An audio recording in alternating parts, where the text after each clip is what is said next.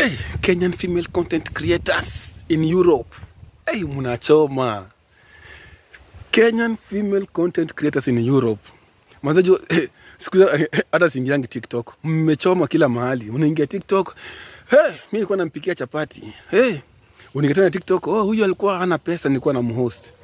TikTok ni kama imekuwa ni kama especially in Europe. My friend, itabia tunangi na watu wako US, watu wenye wako Canada, watu wenye wako Australia. Itabia kuna Kenyan female content creators in Europe. Doesn't matter in Germany, Belgium, Norway. It's like battle for the titans. Mwingine ako Europe, ako Belgium, anafight na mtu ako Germany. Mwingine ako Germany, anafight na mtu ako Norway. Norway ako huko, anafight na mtu ako Belgium. Instead of kukaa chini like a girl child, mseme. Yes, we are in Europe. We are female content creators. Mimi ni popular kidogo. I have some audience.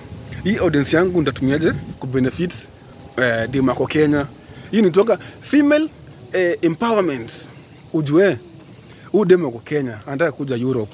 Huyu dema kwa Kenya anataka kuja Belgium. Huyu dema kwa Kenya anataka kuja France. Atakuja aje? Nitamsaidia aje? How will I play a big role in her life? Hata kama si direct but indirect. Like hata wewe before ukuje Europe, ukuje Germany, ulisikia rumors kuna au pair, lazima usome kwanza lugha ukiwa Kenya mpaka A1, and then ukisoma A1 you go to embassy, unapatiwa no, you go to website, unatafuta host family, ukichukuliwa unaenda embassy, unaambia unapata host family, unataka kwenda Europe for cultural exchange.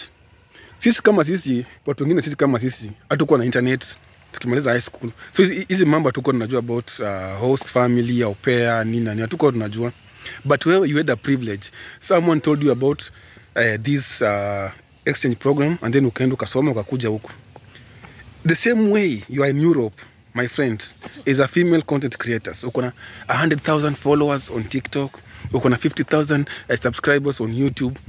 Use that audience to create awareness that you can come to Europe through studies, you can come to Europe through au pair. Tell them the truth. Mambo na wazungu, ambie wazungu wanakaanga hivi na hivi, mzungu anafaa mtreat hivi. But all of you are faking life on social media. Varum. Why? And then it's so absurd. Uningia TikTok, you share your secrets with the other people. Someone amona, you are a friend, you are a good friend, amekutrust na siri zake za ndani. Like, mimi nakojoa kwa kitanda, bwana yangu anafanyanga hivi na hivi. Mimi sijui kupika ugali. Mimi hata chapati ndio sijui kabisa kupika. Mimi nakuanga mchawi. Shosho yangu aliniroga. Mtu amekutrust na siri zake za ndani. Zile yani aje mtu mwingine.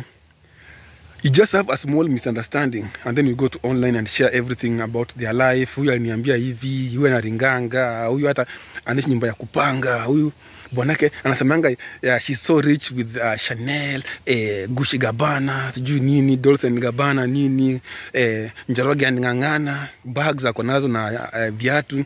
Anasemanga anaonga pesa mingi, but bwana yake ana kazi,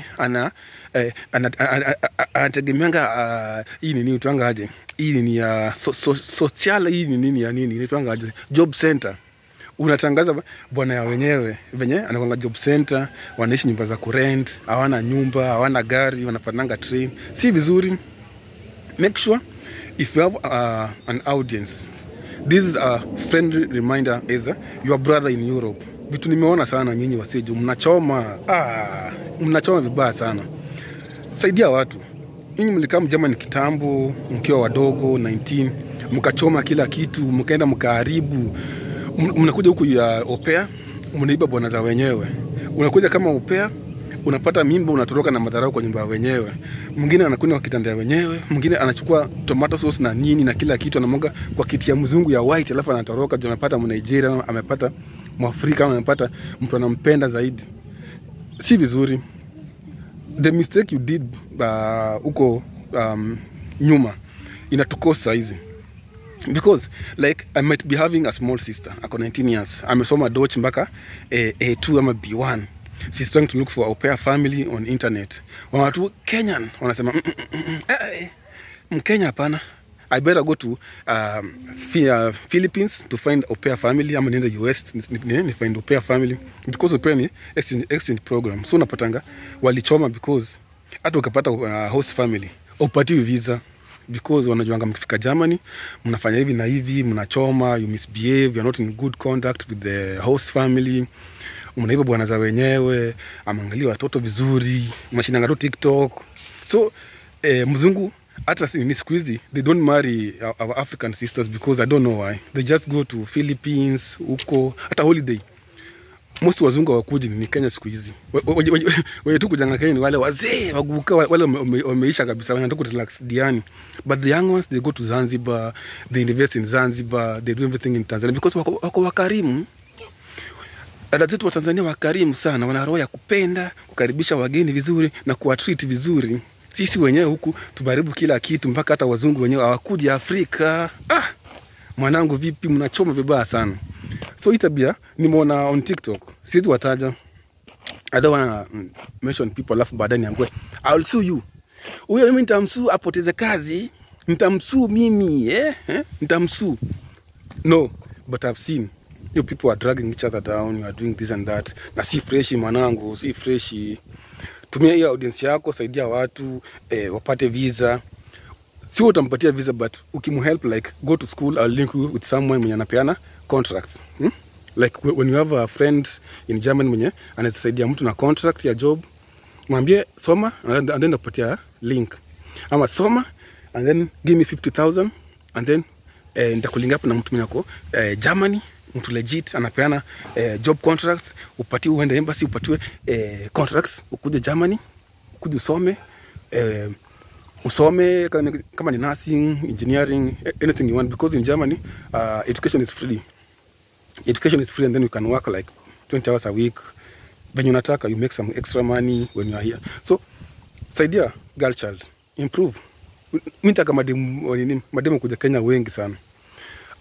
Sometimes mungi na mademu wa Kenya wanasema Kenyan men, we are very less in German. That's why they go to Nigerians, they go to everywhere, because hawana any opportunity ama ile ya meet any Kenyan man in Germany, because tuko wachache na wao wako wengi. So make sure when you have like ushakuwa familia, umekuwa ka celeb kidogo, influence, make things that ziko positive. Hii negative juu mimi nitakuanika, nitafanya uache kazi, uko na business Kenya hujalipia tax, uko na business Germany mlipiangi tax, nitawaripoti kwa polisi nini na nini.